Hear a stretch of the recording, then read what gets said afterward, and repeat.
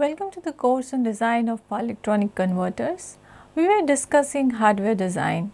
Today's lecture we will discuss PCBs.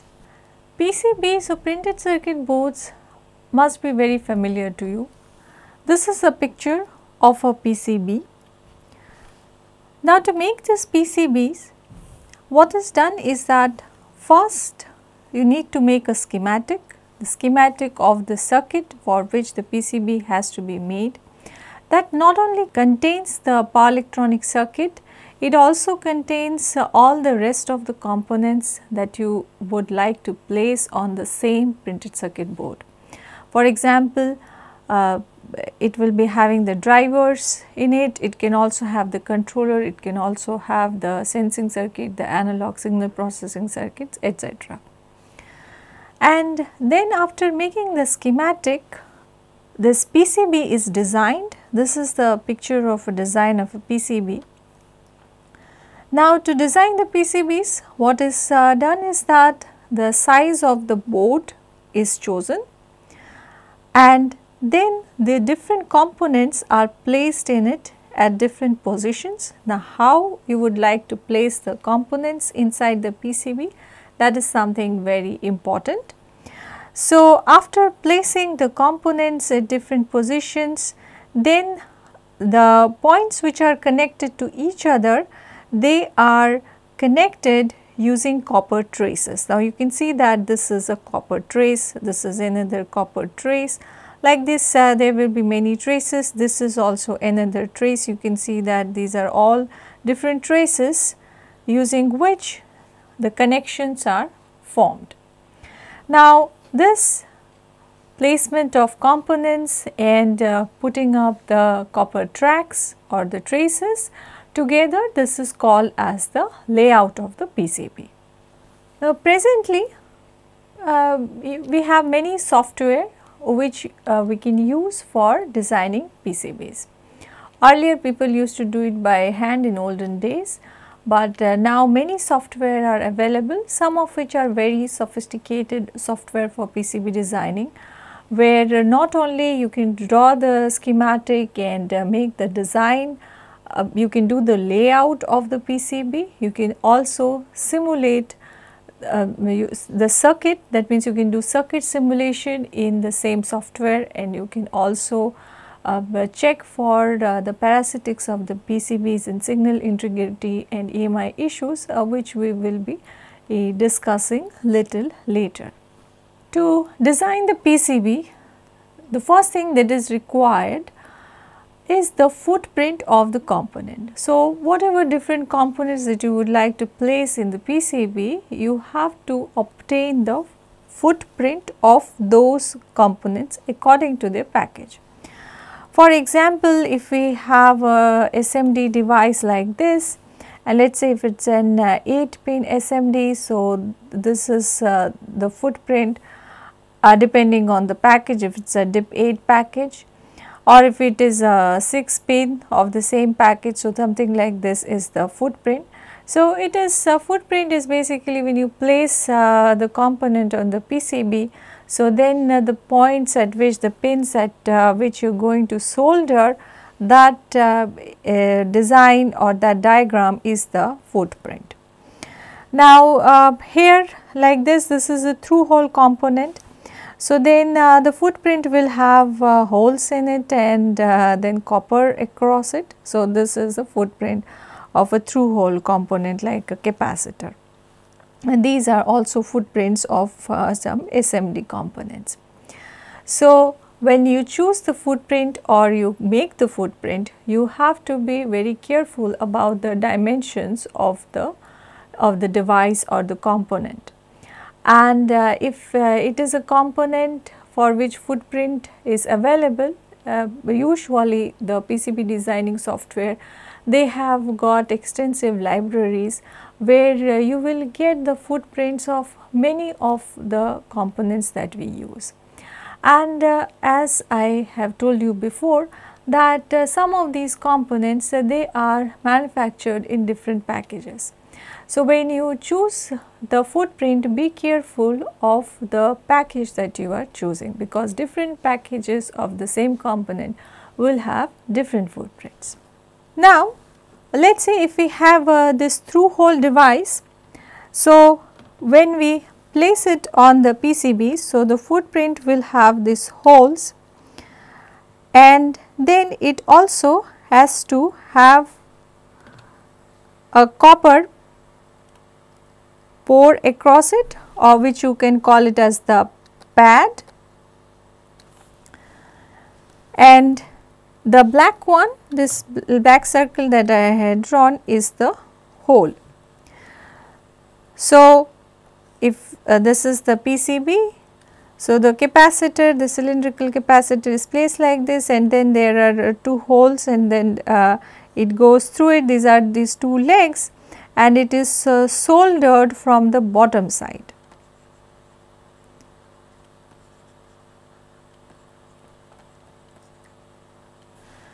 So, here you can see that this is, this you can see.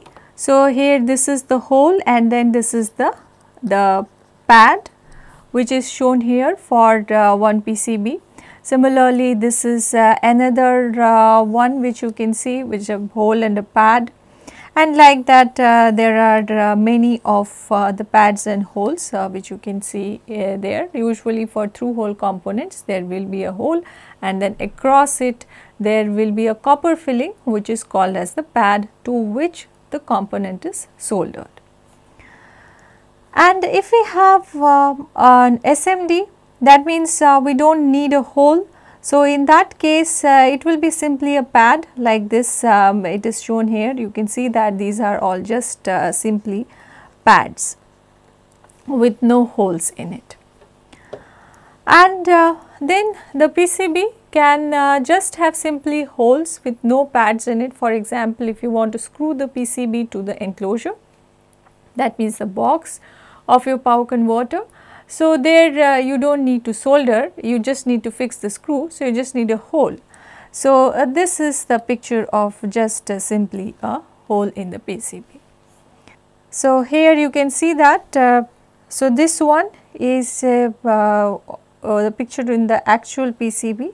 This is the pad, and then this is the hole. These are the PCB designs, the layouts, and this is the image of the actual PCB you can see here. Here this one is the pad and the hole, and this is just the these are just the pads.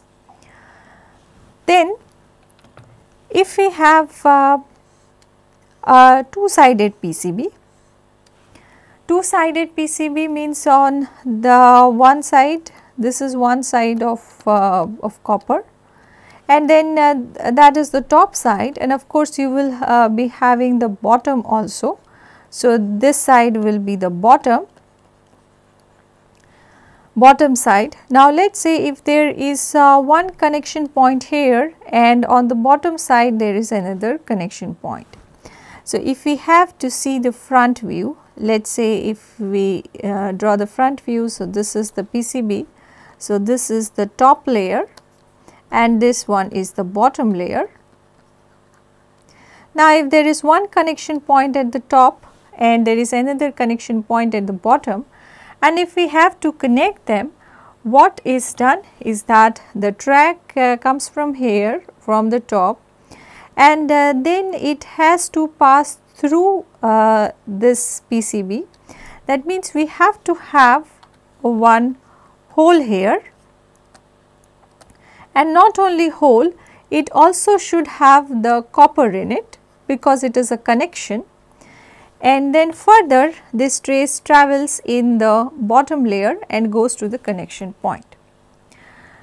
So, this thing is called as a wire.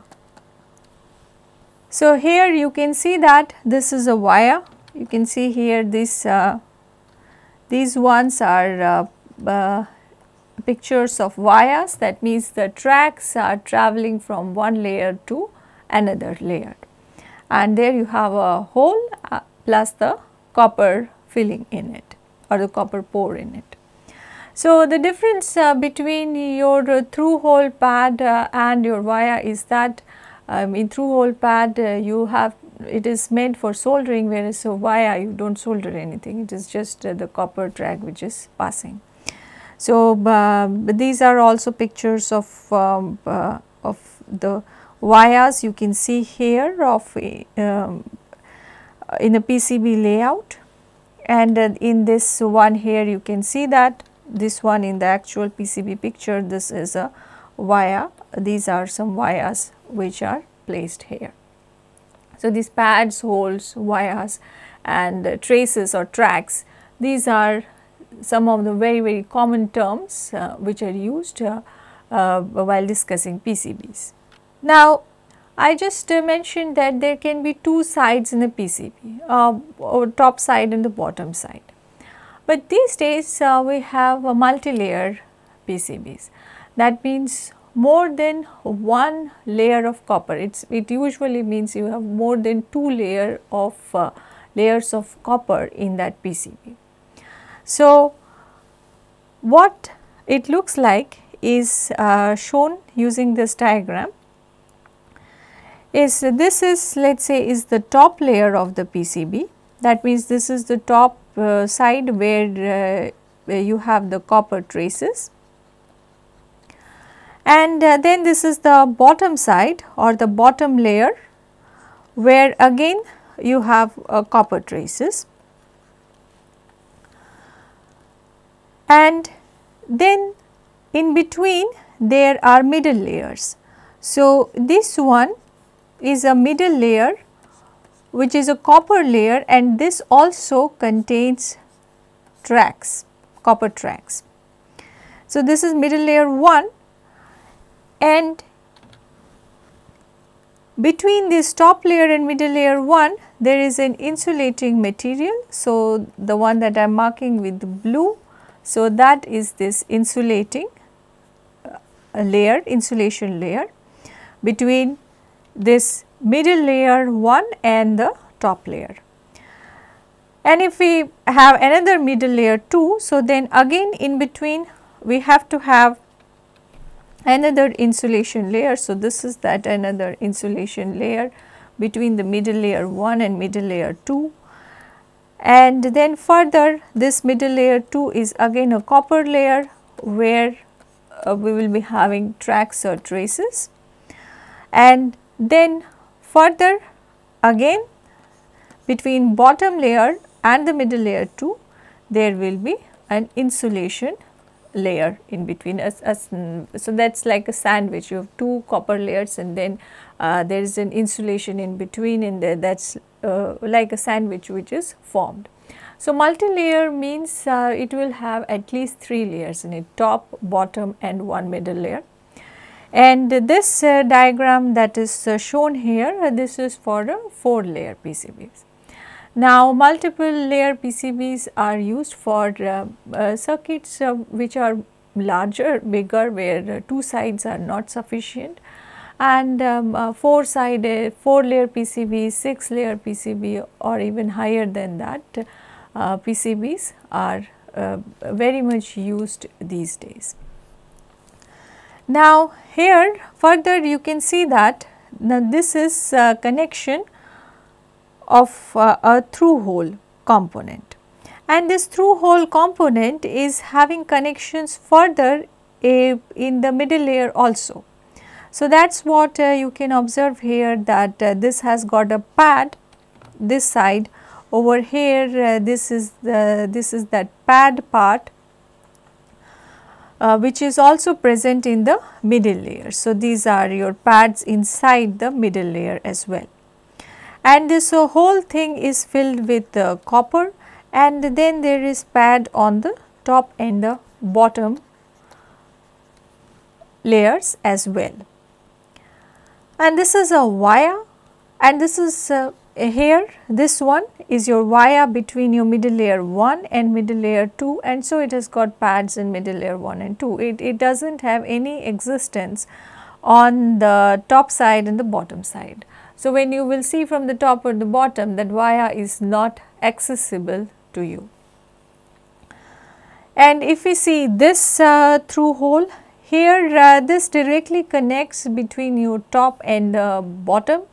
it has no connection in between, means in the middle layer no connections are drawn out from this point. And here you can see this is example of another wire where it is forming connection between the top layer and your middle layer 1. So, further you can see that these are the tracks in the middle layer 1, and then these are the tracks in the middle layer 2.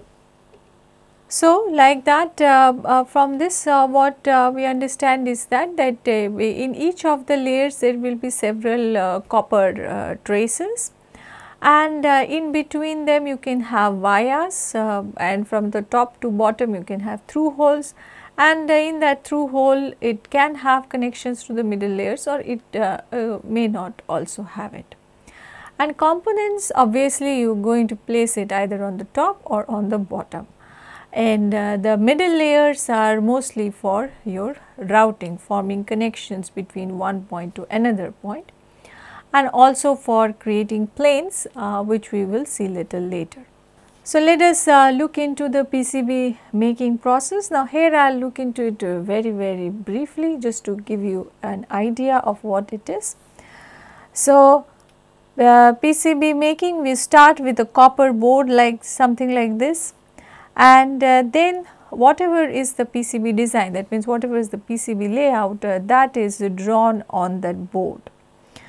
After that, apart from that layout, that means all the traces and the pads, apart from that the rest of the copper is etched out by some chemical process. So, this is something like this is what you get, and then after that what is done is that all the holes are drilled in it. So, you can see that here the holes are present which are drilled, and also the copper traces are visible in it. After this, what is done is like a mask is put. Now, that is called as the solder mask, and that is for protection of the copper traces, because otherwise if there is no mask on it, then the copper traces can get removed from wear and tear. So, here you can see that this green color mask that you see on the PCB, that is the solder mask. Now, that is why you see PCBs not of copper color, but of different colors, like you get green color, blue, red, different color PCB. So, that is the color of the solder mask. And after that, to know which component is what, or to have an understanding of different pins or points in the PCB, it is usual practice to print the name of different components, or to have some notation for different pins. So, that is what you can see here, like this CON 2 R16 AGND, all these things that are printed on the PCB with this white ink, that is called as the silk screen. So, after you obtain it, that is what is finally what is your PCB is, which we use. Thank you.